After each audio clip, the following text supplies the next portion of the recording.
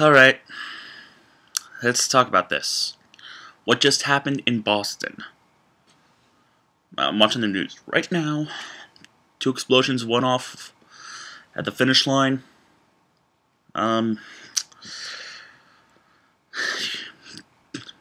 These are classified as IEDs, improvised explosive device. You see them in war zones.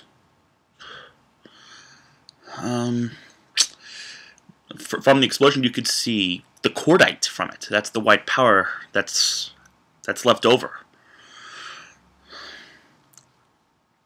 Well, next, I'd like to say on behalf of the entire gaming corner that we are praying for those who were involved in Boston in that explosion. This is a sad day on such a joyous occasion, such as the Boston Marathon. It is now coming in. Two people are confirmed dead, 23 are injured. Sad. 2 explosions, seconds apart. This was planned. I don't know if it's a terrorist attack or just someone trying to get noticed. I don't know.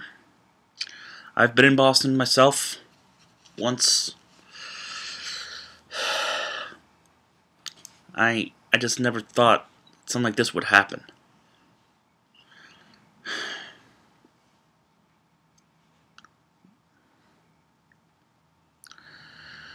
Again, the gaming corner is praying for those who were involved.